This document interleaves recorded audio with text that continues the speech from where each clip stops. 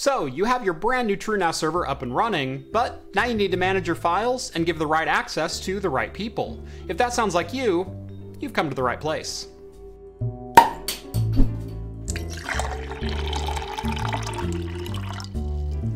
Welcome back to Craft Computing, everyone. As always, I'm Jeff.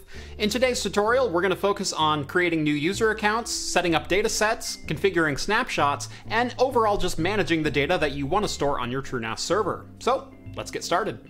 If you haven't yet watched the first video in this series where I go over the installation and configuration of TrueNAS, I would go ahead and click that right now, as I am going to be carrying along some of the concepts from that video and further explaining them in this one, and having a basis for where to start is always a good idea. In that first video, I created a new user account called Craft, which you can see if I click on the Users tab is sitting right there. Now in this video, we are going to create a couple more users, as Craft is the account that I access my file share with, but there's more than just me in this house, and in fact, I also want to give some of my servers access to part of my file share, but I don't want them to view everything. So we're going to create some new data sets that only specific users have access to. So first up, I'm going to create a new user account by clicking on Add, and I'm going to name this one Editor, just in case I ever get around to hiring an editor. You're going to want to enter a full name, a username, and a password, and then scroll down here and check that Microsoft account box, and then hit Submit. Next, we're going to create another new account, and I'm going to call this one Services, and this will be the account that my servers use to access a file share on the TrueNAS server. And same thing here, full name, username, password, and check that Microsoft box, and then hit Submit. So now we have a Craft account who is a member of the Wheel group, we have an editor who is a member of the Editor group, and a Services account who is a member of the Services group. And now that that's all done, it's time to go create our first data set. And to do that, we're going to go over to the Storage tab and click on Pools. My TrueNAS server has two storage pools on board right now. It's got a 16 terabyte RAID Z2 and a 44 terabyte RAID Z2 with a 256 gigabyte cache disk. We're going to be focusing in on the 44 terabyte RAID Z2 as the 16 terabyte is going to be used for backups only. So to create a new data set, we're going to go to my 44 terabyte RAID Z2. I'm going to click the three dots over here to the right and say Add Dataset. First up, we need to give this dataset a name, and I'm going to call this one Craft Computing, and it's going to be where I store all of my video projects. And once you've got a name typed in, go ahead and hit Submit. Next, I'm going to create another dataset, and I'm going to call this one Services. And then hit Submit. Once you have your datasets created, it's time to start assigning permissions out to your different users, and we're going to do that based on group membership. So to get started, I'm going to click on the Craft Computing three dots over here on the right, and I'm going to go to Edit ACL.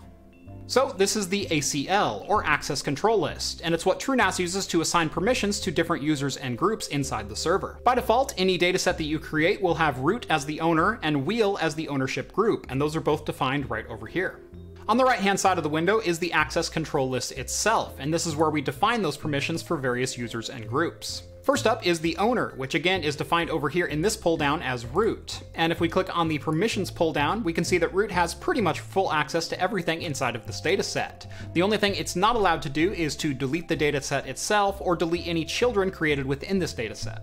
Next up is the ownership group, which again is defined in this drop-down menu as wheel. So if we go down to the permissions for the wheel group, we can see that it has quite a few less permissions than the root user does, having only read and execute access within this data set.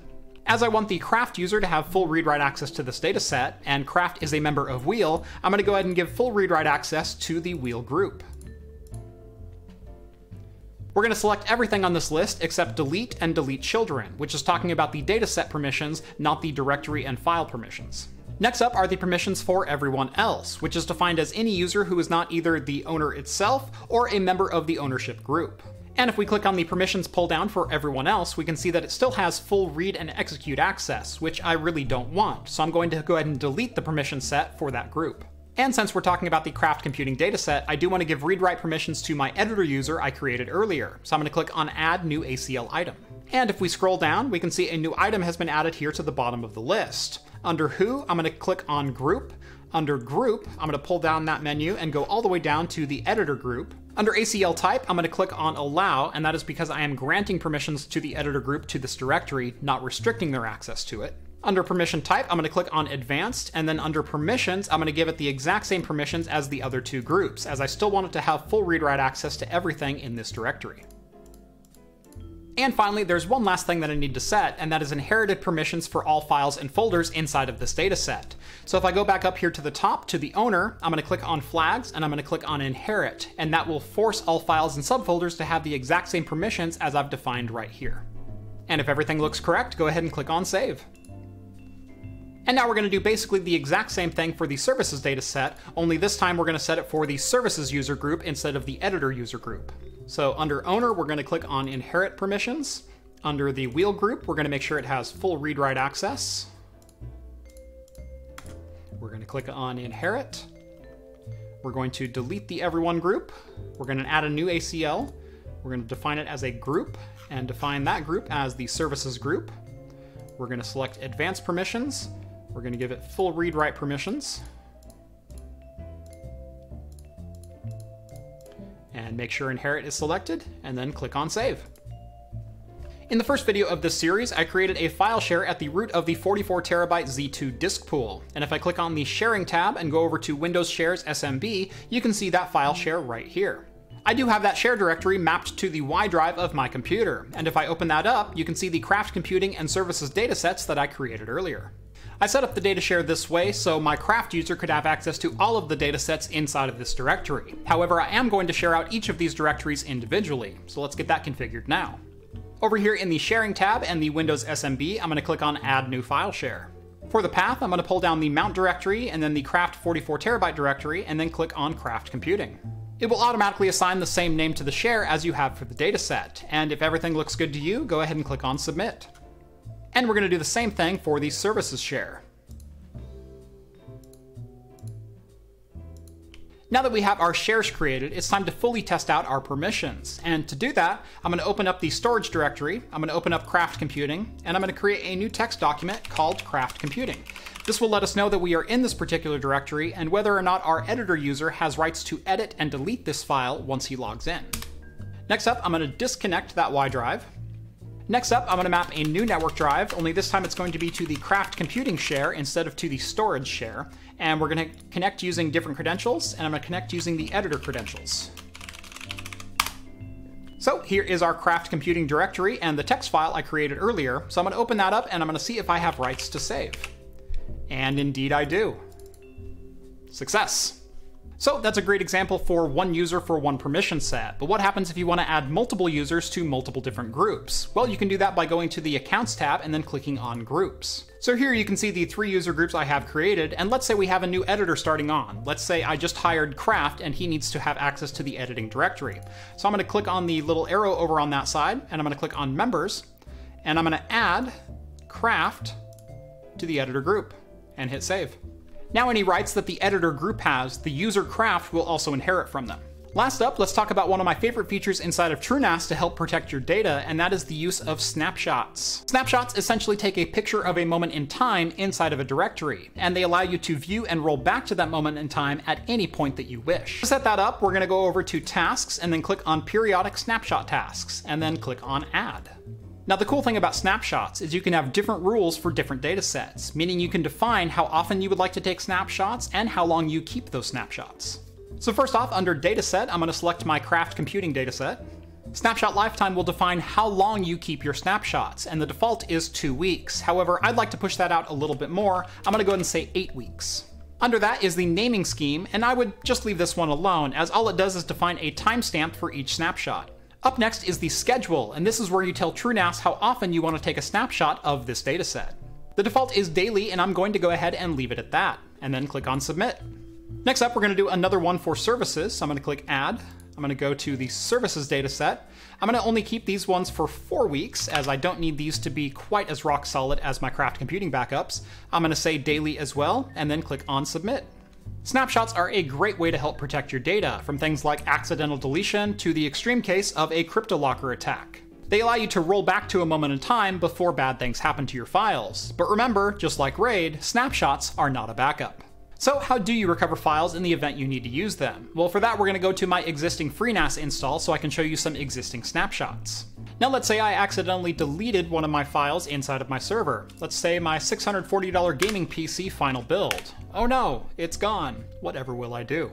Inside of Windows, I'm simply going to right-click, go down to Properties, and then go over to the Previous Versions tab. I can see here right about 20 minutes ago, it took a snapshot of this directory. So if I double-click that, it will open up a new window, which is that moment in time in this particular folder. We can then see right there, episode 139, my $640 gaming PC, is still intact. So I can simply drag that to the current folder, wait for it to copy, and there we have it restored, safe and sound. A couple of weeks ago, when I was buying parts for this build, I was planning on showing you how to build a Now the reason I had to show you that on my old server is for two reasons. Number one, the previous version tab inside of Windows will not work unless there's at least one periodic snapshot that's been captured by TrueNAS. Number two is once that snapshot has been captured, you actually need to restart either the SMB service inside of TrueNAS or the TrueNAS server itself for Windows to be able to see that there are previous versions available. Now there are methods to recover an entire snapshot, so like I said, if you've been cryptolockered, you probably want to roll back the entire directory, not just individual files. And there are methods to do that, but that's another video entirely. As for this video, you should be all ready to dole out user permissions, new shares, and have periodic snapshots on all your directories. And if you have any questions about any of this process, let me know down in the comments below. On your way down there, make sure to drop this video a like and subscribe to Craft Computing if you haven't done so already. Follow me on Twitter at Craft Computing to keep up with my daily shenanigans, and if you like what you see and want to help support the content, make sure to join the Patreon. Link is also down in the video description. You'll get exclusive access to my Discord server, where you can chat with myself and the other hosts from Talking Heads, my once-weekly live show for the latest in beer and tech news. Thank you all so much for watching this one, and as always, I will see you in the next video. Cheers all.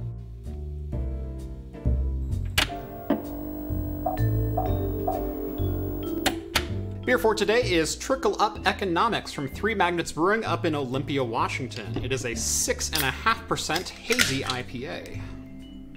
Boy, that is definitely a hazy IPA. I can barely even see through the stream. It pours really well, that's for sure.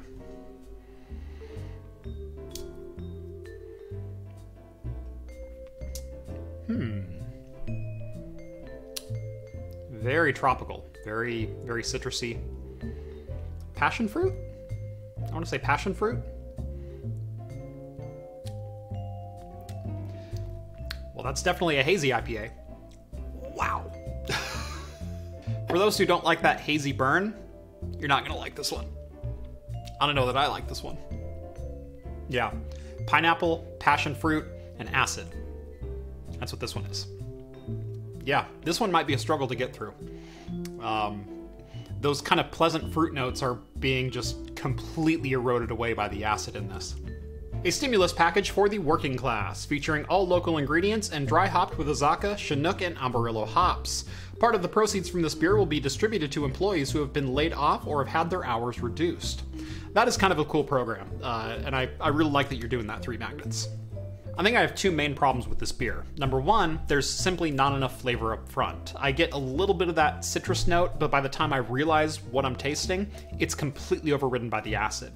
Number two is the acid in this is so strong, that's all that is left lingering in my mouth, and like I've mentioned a number of times, there are some hazy IPAs I only enjoy about 4 ounces at a time. I only enjoyed about the first 2 ounces of this beer. It's too much. I mean, I'm still gonna drink it, but... Final thoughts. It got a little bit warmer, and I'm getting some hop flavor out of it now. It's still just exceedingly harsh. Even for a hazy, this is just beyond the realm of pleasant. It started unpleasant.